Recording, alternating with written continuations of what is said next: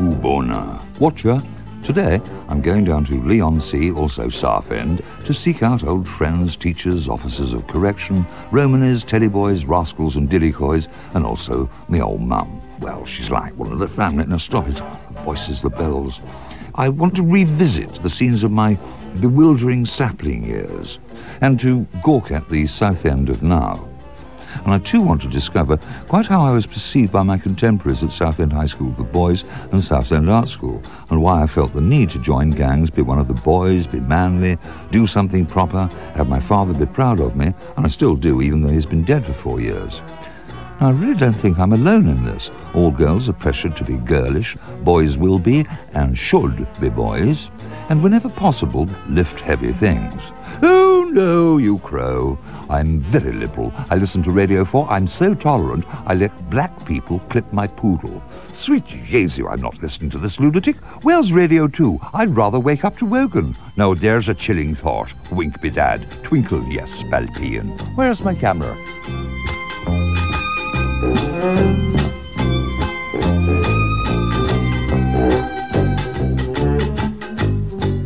Hello, Mum.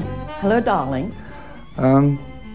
He used to tell me that I was singing in the womb. Is that true? Good gracious me, going back all those years. Well, no, I want to start at the yes, beginning. you were. And I read in the paper the other day about it, that it's true. Babies do make noises and singing noises. You've been singing ever since. What was that thing about you told me when the nurse... you were 72 hours in labour, and at the end of that they bring... No, we don't want to tell people that. Why not? Well, because then you can say, well, it was well worth others. it. Of course it is. It's an appalling time to be in labour in modern times. I mean, yes, I know. Shouldn't happen. Well, you nearly killed me now. That's enough of that. They had brought me 3 babies, 2 with tiny little heads and you with a great big whopping head and ginger hair. I said, oh no, I'll have one of those little ones. Yeah. She said, I'm afraid you're stuck with it. Mm. Did I do anything that struck you as odd, or...? Yes, always. You were odd. When you were 2, we went to Hastings for a holiday. My sister came down, Moya, and we passed a clairvoyant, and she looked at me and she said, oh, this baby of yours, he's either going to be an actor, or she said, he's going to be an admiral. So I looked at her, I said, how can you tell that? She said, oh, I've got the vibes coming over to me. Because your pram is sinking and he's saluting as it goes down. So, yeah. Anyway, Moya was with me. She said, oh, that's nice to know. He's going to be a great actor. And I said, he is one already. What do you mean, he's a bloody liar? Southend then in the 50s was rather a staid and conservative place, inhabited largely by commuters, office robots performing the bowler and umbrella ballet like my father, but in the stews and close by the reeking cockle sheds reigned tribal law. My grammar school mates had no part of this, but one chap, Pete Wilshire, worked out quite how long it took to dissolve mice in nitric, hydrochloric and sulfuric acids. Of course, I warmed to him, and he was approved by Mum. Viv and I both spoke terribly well, which was to our detriment in those days, because we used to get beaten up for it. I had mine thrashed into me by my father. Yes. If you spoke posh, then you would get on in life. But do you recall the first day at school? I recall it very clearly. I just remember standing next to you. I mean, we were both terrified in a whole new, very strict, old-fashioned school. And we were both in our short trousers, even though we were very tall. But I think that the norm bored us. And even when the art teacher would say, draw a little country scene, you and I would give each other a little look, and we would both be drawing a church or something with gnarled trees and yawning graves. And I remember him slicing a cabbage in half with a machete and sticking that in front of you to draw. And oh, I was yes. bored with that. I just thought at the time what a good effect that would be for a bit heady. I think, generally speaking, we were very good pals. I had a great admiration. I think we admired each other in different ways for our differences and... Well, I was naked. But one thing I do remember, Vivian, just see if you can recall this. I was in the senior chemistry laboratory upstairs, and there was a device called a Kipps apparatus, which is a series of chambers of glass which hold acids and various things, but basically it was used to make gases. I thought that was your purpose. Well, you taught me everything I know. What do you mean? No, but I remember you came up there one morning and I was just getting prepared to do something, and you said, "Oh, what's this, Pee-wee?" Which is, of course, the nickname you gave me. I remember you turning the tap control and some liquid went down onto some ammonium chloride and dry ice, and a mass of gas came out, which was rather like you get in the old early Peter Cushing films, you know. But, I mean, I couldn't turn it off. We had to go down to assembly, and coming down the stairs was this almost like a piece of fog. It was just undulating down the stairs, and this mass of gas. I mean, the whole of the upstairs was just full of fog. You could just about see a hand in front of your face.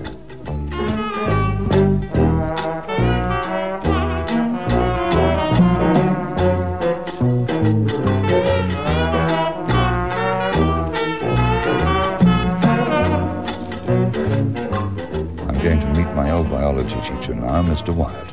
Shall I call him Sir? Will he thrash me for old time's sake? Oh well, here we go. You did cause me considerable concern. I know. Not so much because that you were vicious. You certainly weren't vicious. In fact, you were rather what I would call cherubic. A round-faced, freckle-faced, ginger-haired lad, weren't you? Yes. Oh, yes. Pleasant to look at. None of this pigtail and fancy glasses like you got now. And I remember one morning there was a sudden hush, and in you came. Now the school uniform, you remember, was grey trousers, black shoes, white shirt, house tie, and green blazer. And you appeared in the doorway with black and white check trousers, black and white shoes, a white coat, and a bow tie. It's made a lasting impression. So was I wearing my school cap? No. Not indoors. No, not indoors. Yeah. And I remember I got you by the scruff of the neck and the seat of the pants, and forcibly ejected you out of the door and said, "Go home and change and come back." I don't know. I didn't see you anymore that day. We didn't have many eccentrics at school. The system wouldn't allow it, would it? And you were, let's face it, a stiff conservative school in many respects. And an eccentric, a very pleasant eccentric. We've had other eccentrics at the school, but I think you're the best. I don't know quite how to take that. In some years afterwards, when you were running your band, we had boys at school that thought you were the most eminent of all the old Southendians. Imagination. But you went to the art school from us, didn't you? Do you have the foggiest idea why it was that I was booted up? I haven't. I don't think Francis Price, the head, I can imagine. We didn't hit it off. No.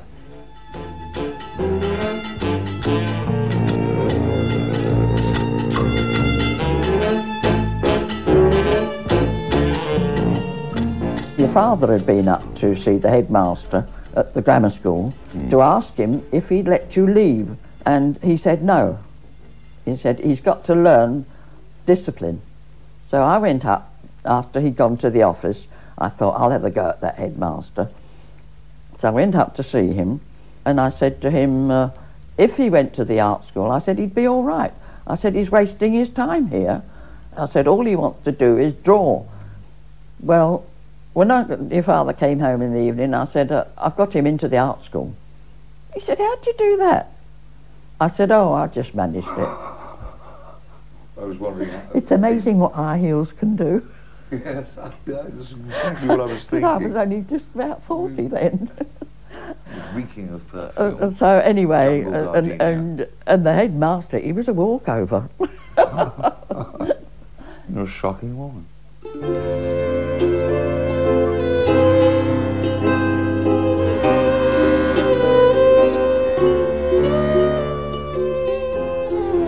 We are pootling along the seafront betwixt Leonsea Chalkwell on our way to Southend. The sea is oyster-coloured and a little choppy today, but nonetheless bracing for all that. Oh, we're approaching the pier from which I used to swim There was a yearly swim at 7 miles from the pier to Leigh-on-Sea cockle sheds, and I suppose 50 or 60 people used to set off, and there was very rarely more than a dozen that finished the thing, because you have to pass an undersea river called the Ray. That knocks out a good half to 2/3 of them.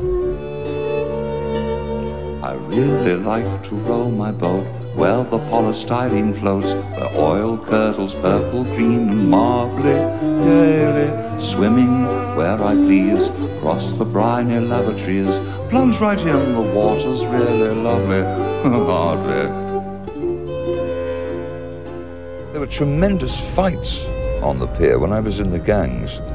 If a team was coming down from Dagenham, then the whole of the pier entrance and right up Southend High Street, there would be guys in, you know, pink and blue draped jackets and fighting boots and what have you, waiting for these teams to come down. And remember, there was a concert in the pier pavilion, and Wee Willie Harris was coming on, and he came out of the curtain to, I don't know, launch into Lordy Miss Claudie or similar, and a bottle missed his head and he disappeared, and we never saw him again, whereupon the fighting began. Very exciting stuff. Thrilling. Spiff sharp and spiky boy, slide boots off the street. Water slick and sharky boy,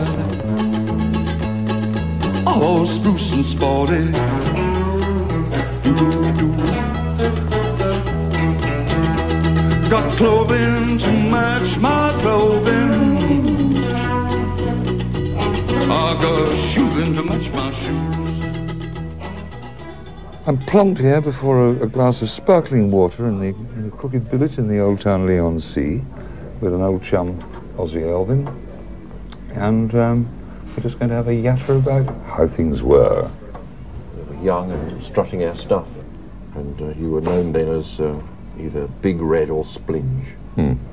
I started running around with the Lee gang, which you would have no part of. Yeah. Because on the streets of Walthamstow to speak like this, which is pretty much how you spoke in the gangs, whilst at home I had to speak like this all the time, and this was a battleground. Well, up until the flyover was built, this was a completely separate sealed off community, and it was rough down here. And it was very tribal, so you had a Lee gang, a Southend gang, the Benfleet gang, and Canvey boys and so on, who would fight each other. Do you know what happened to Buller Page? No? Pity. Vanished. He was the first kid to have a Mohican haircut, and he came up to me while I was shopping with my mum.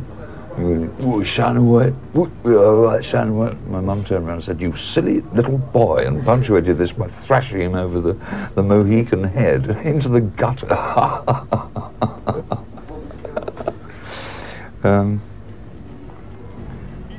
Shall we have another drink? Oh, why not? Do you fancy a bag of Whelks, old bean? Whelks, they're my favourite. Let's go for a plate right now. What's happening? Nothing. What's happening? Nothing. What's happening? Nothing. What's happening? Nothing. Just sadly, the Kersal has been pulled down. That was one of the biggest amusement parks in the country, and I started along the seafront here, first collecting the pennies from the slot machines until I became a bingo caller. But the Kersal was almost a full-time job, because I did in there the dodgems until eventually I got onto the water chute. And in the winter at the Kersal I would paint the carousel horses and the ghost train, so that was really an exciting job. I'm told that the Kersal is now a listed building, and quite right too, because it has an antique fin de siècle charm about it, with a grey and pig's kidney coloured colonnade. Then there's quite a lofty dome atop that, with a kind of mosquish top, a pleasure dome. It does say on the front of the Kersal, "This is a dangerous building, please keep out," which is the antithesis of what we used to shout when we were barking on the front to get the punters in. That's very disappointing. I'd rather have kept that in my memory. I've not been back here for 30 years. sad, really.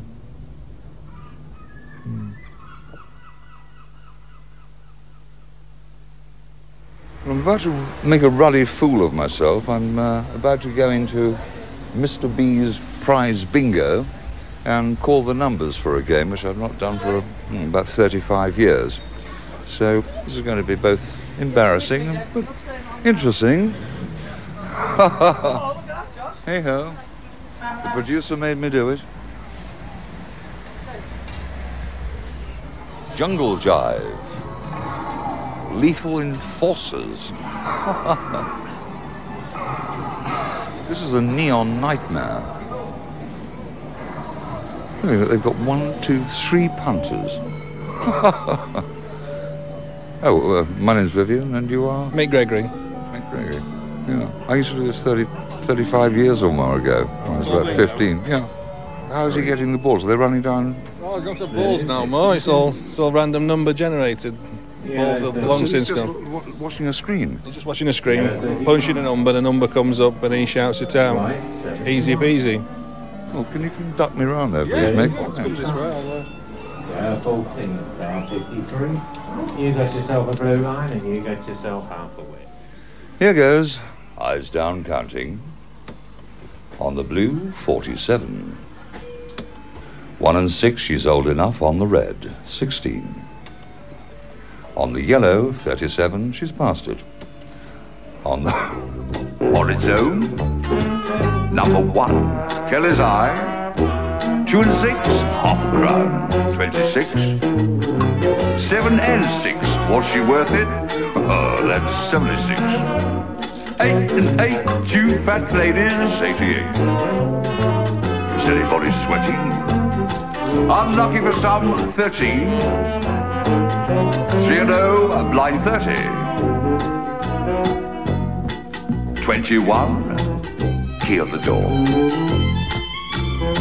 Sweet 16, and it's legal. Clickety-click, 66. House!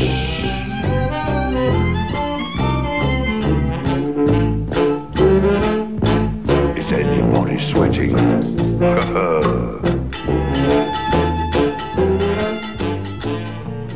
He had a lot to put up with you. Now, don't you say anything about him. He wanted me to be a barrister. He thought you would, because he thought you were clever enough, which you were, but your mind didn't go that way. He wanted you to be a footballer. And you weren't interested in football. He never ever reconciled himself to me. He had no idea, just didn't understand me, did he? I can tell you something. Go on then. He loved you, even though you never thought he did. Well, why didn't he show it, do you think? It seemed to me that the only time he tried to make any contact with me was on his deathbed when he was whispering to me. Yeah. A lot of men are like that. They love the babies, but when they got to boys and they see the wives giving nearly all their time to them, they get a bit jealous. There's no denying, they just do. And then they lose interest in the children, you see. I mean, it just seemed as though your father didn't give a hoot for you. Oh, no, he did.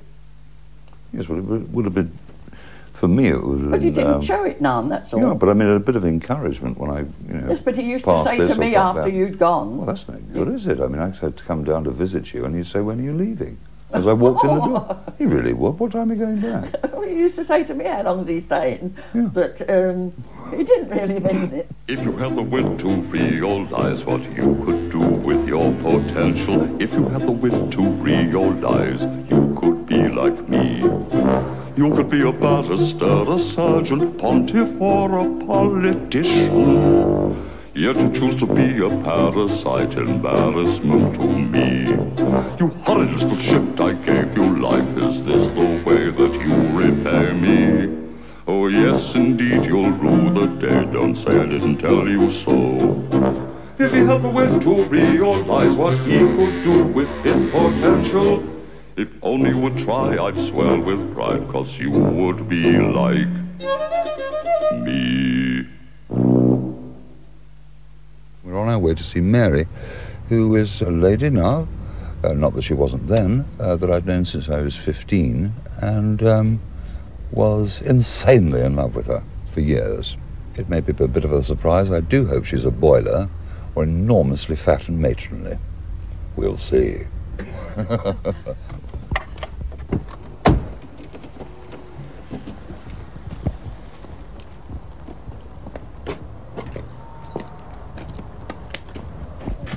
Hello.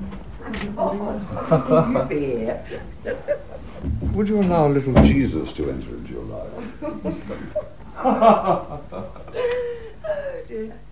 You look like nothing else or anybody else that I'd ever seen in my life. I thought, by God, he's attractive. I think you just look so different. You used to wear wonderful clothes then, and lovely colours and things, and berets, and a funny smock. And had a horrible old bone shaker bicycle. You used to pick me up from school on. Yes, that's right. And the nuns didn't like it, and I was banned from going out at lunchtime. And then you invited me to tea at your house. And your mother did this strange tea of little tiny sandwiches. And called you Anthony. The crust cut off. Yes, and called you Anthony. And I kept looking around for this person, and then realised it was you. And then her personality changed because your father suddenly walked in the room, and the whole house went very quiet, and I didn't like it very much then. So I didn't go when he was there. It was weird, wasn't it? I don't know what the hell we did, because we couldn't afford to go anywhere very flash. Well, you never had any money, and I certainly didn't have any money. We used to walk a lot along the seafront, in Old Lee and in Chalkwell, out on the sand, things like that. But I don't remember that we were that much on our own, really. You just used to sort of turn up like the proverbial bad penny, didn't you? And hover on the corner by the tennis courts. You were asked to go away from there by our PE teacher. Was I? Yes, because you were standing right up to the thing like that and trying to attract my attention and waving, and she suddenly turned round and said, "Huh, there's a pervert over there," and stalked across and told you to go away. Yeah. I just said, "Oh, it's all right, I know you." I know that pervert. He's harmless, really, I said. Yes. It was great fun. It was never, ever a dull moment. I can honestly swear to that. I saw Mary Greco last night. Oh, did you? You remember her? Yeah. Mm-hmm. Did she send her my love? Yes, she did. That's a laugh. I remember Mary, because you said you were going to get married to Mary. So Mary came in, and she sat with your dad, and I said to her, "Will you come out into the kitchen?" So she came out, and I said, "You can't possibly know what you feel about him yet. You were potty about her, I do know that. But you had to stay at art school until you were 22. And I said, he can't get married until he's graduated from that school." So she said, "Oh, well, I want to get married." She said, "Now." So I said, "Well, he can't." I said, "His father won't have it, and I won't have it." And I said, "And do you really love my son?" She said, "Oh, yes. Oh, I do love him." She's going. I said, "Well, then you'll have to wait, because if you love him, you'll wait. You'll want him to graduate." So she looked very disappointed over this, and I put my foot down and said, "No." I said, "He doesn't have my blessing. He's got to wait." And I knew that you wouldn't go against me. You never did. Well, I would have done. No, you wouldn't. But she decided otherwise. I just didn't believe you, that's the bottom line. Oh, I just remember being madly in love and reverent. I didn't think you were serious because I'd... Rot, you didn't think I could get anywhere. Oh, come on. I was never mercenary. It didn't matter to me that you didn't have two halfpennies to rub together, did it? But I just didn't take you seriously, ever. Because you used to disappear out of my life and then suddenly turn up again. And then we'd go out to the pub and things. But I just didn't think that you felt as you did. Oh, so you remember that joint I rented in Primrose Hill? Yes, but I still didn't believe you. Oh, I bawled my eyes out for a week, and I thought, sod you, I'm going to get my degrees. You weren't outside the church, though, were you? No. No. you asked me to marry you and I didn't believe you. And I met someone else and that was it. I saw a programme about you on television that came from the boat that you had in Bristol. And I didn't recognise you at all. And you were totally incoherent. And then the boat sank. That was the last I heard. And I thought maybe you'd gone down with it. Yes. All your treasures. Yes. You're not going to leave me anything in your will then. Your heart. Isn't that sad? A delicious memory. Yes. Just tinged with a rosy tristesse.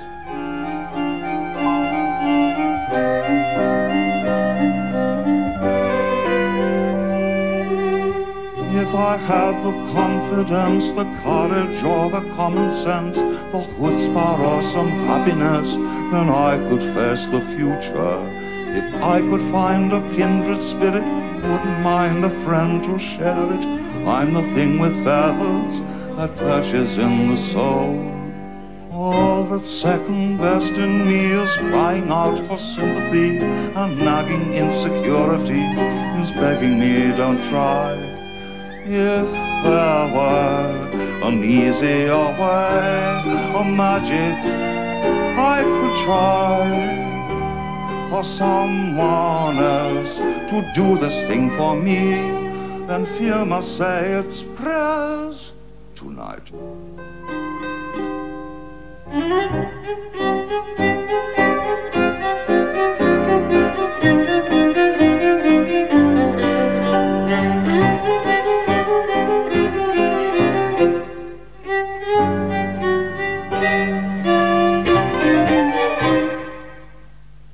At last, the sanctuary of the studio, Brainwashing House, London. Well, there you have it, or a part of it. Behind me, you hear the uplifting clarinet of Rodney Slater. I met and roomed with Rod during my first year at Central School of Art, and between us we devised the Bonzo Dog Dada Band. He refuses to talk, but let his haunting and lyrical licorice stick speak to you. Do have an unusual day. Toodaloo.